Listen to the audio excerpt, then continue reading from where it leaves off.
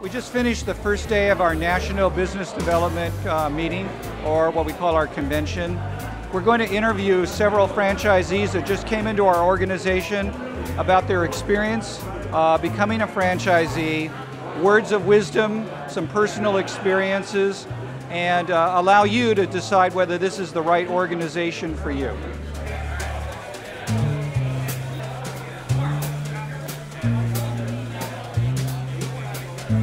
It's been pretty unbelievable where we've come from. It came from myself, one guy in 4 bins, and today we're upwards of 40 locations across the country, across North America, with a total of 800 bins out there. I'd owned a business before that had a devastating loss due to a fire, and I got to meet Mark Crossett and Lisa through dealings with their insurance company, and I used the service. I wasn't sure that our business was going to reopen, and it always stuck in the back of my mind that this was to be something that I would like to get into. I've been a franchisee for 2 years now, and what kind of led me to it is I met John Ferracuti at the landscape show. I recognized the logo, or branding, or you want to say, and I was looking for something to get away from the excavating and landscape business and get into something else. The things that make me different are customer service, bar none, without question. Answering the phone, providing appropriate information, no hidden fees, no hidden costs, taking care of their driveway, sweeping up when we're gone. Bar none, blow the competition out of the water. Well, basically, we don't know what the competition is up there exactly, but there's some of the big guys who have some fairly big equipment. They've got the Mack trucks, they've got the big 40-yard bins.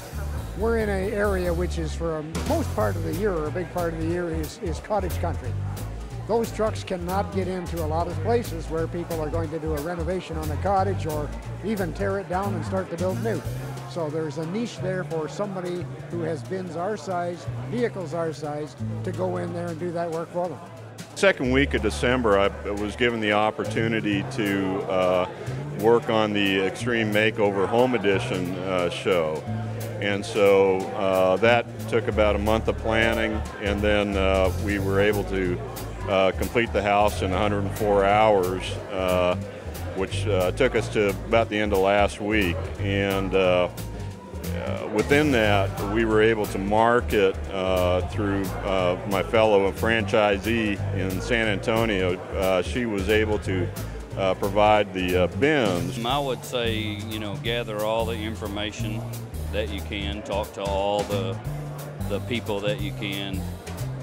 It's ultimately your decision, but you can make the best decision with the most information that you can possibly get. I mean, don't jump into it until they really know, kind of what they're doing, but you give them so much help, and that is really good. They got to know that there's a lot, you're behind them, the company is behind them, and all the other owners.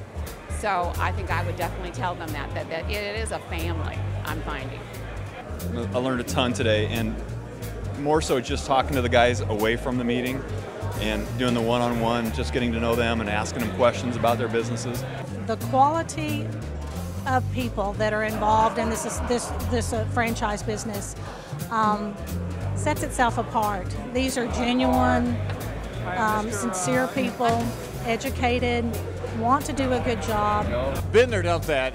Actually has a very well-defined method of, and I guess mission statement, or method of doing their business.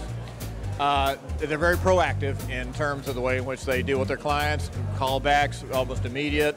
They keep their bins and their trucks very clean. We do have the wood protection system we put down, the sweep up after service.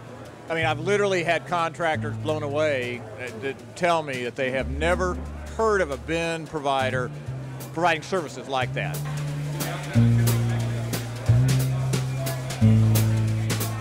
In conclusion, the most important thing that you can do as you're investigating our franchise is to follow the system. It's very common for people to have fear, and what we found is that knowledge dispels fear. Also, you're going to have assumptions. If you can turn those into questions, you're really going to find the answer.